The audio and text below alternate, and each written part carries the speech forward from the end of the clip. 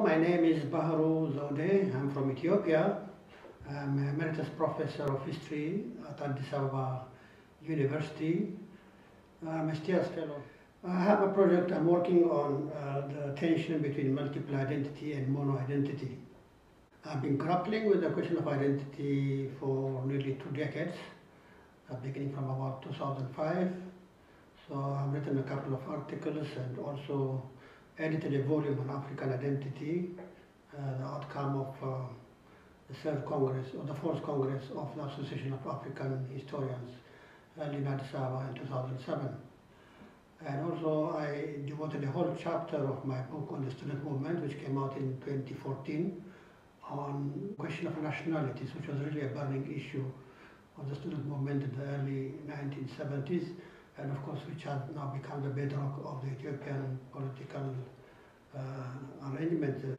So while I'm on STIAS, I'm exploring the evolution of identity in Ethiopian history, and also relating it to the global picture of identity. Work that I've been doing is really use the library resources of the university to get material on identity and ethnicity in different settings, in different countries, and try to relate them to the situation that has been unfolding in Ethiopia historically as well as in more recent times.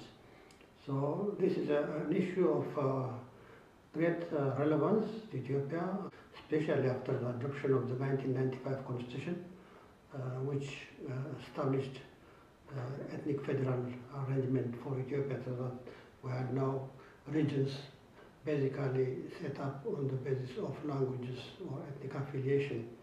It has its merits, but also has been accompanied by a lot of problems, tensions, ethnic conflict, and so on. So it will have considerable relevance to understand the current situation in Ethiopia as well. So otherwise, really, it's just a matter of organizing my material, some of the material that I brought from home, and also the material that I have acquired since I came in July, and trying to integrate them into one piece.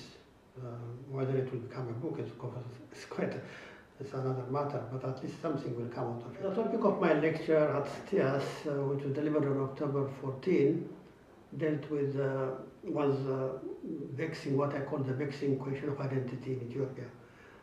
So there I had basically, it had 3 components.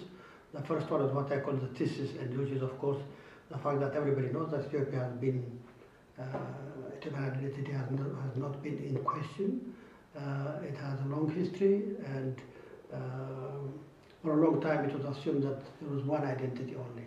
Of course, from the second half of the 20th century onward, there was this challenging, or what I call the antithesis, which said actually there is no more than one identity.